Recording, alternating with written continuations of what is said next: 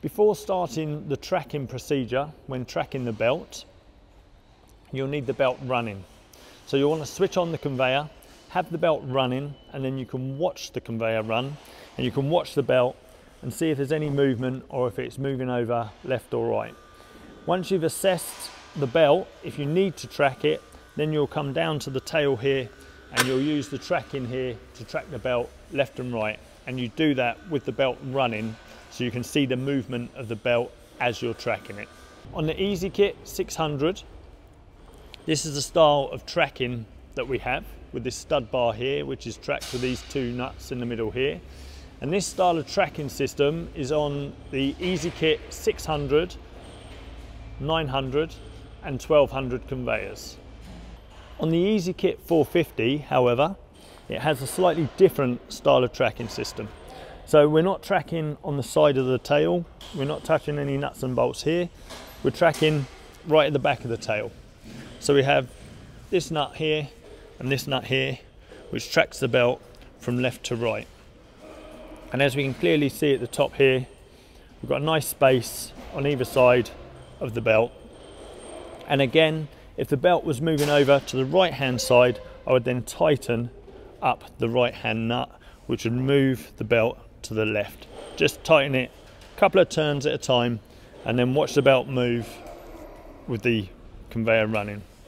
If your belt is out of line and your belt needs tracking to keep it nice and straight, to reduce wear and tear and keep the machine running correctly, we'll do the tracking with these stud bars here.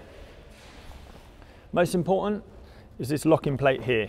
This locking plate must be undone or loosened so the tracking procedure can be carried out. If this bolt is locked up tight, then the tail won't move, you won't be able to track the tail of the conveyor. With this slackened, that's good enough, then we can move on to these two bolts here. We don't want to touch the bolts at this end, and we don't want to touch the bolts at this end. It's these two bolts in the middle. We'll loosen off this back nut, which is just a lock nut. We can just wind that down the thread, and then we can use this nut at the front, which we will tighten to pull the drum in the tail of the conveyor left and right to move the belt. If the belt is moving over to the left hand side, the side we're on now, we'll tighten this up, pulling the drum backwards, which will move the belt back over to the right hand side. And then we do it opposite on the other side if you want to move the belt over to this side. You have two tracking bars, of course, one on this side and then same again on the other side round here. If the belt is moving over to this side, we'll tighten up this nut, which will pull the drum back, and that will move the belt over to that side. And we do it on very small increments. We'll only be turning this 2 or 3 threads at a time, and then we'll be running the belt, watching to see where it's moving to and if it's moving into the right position.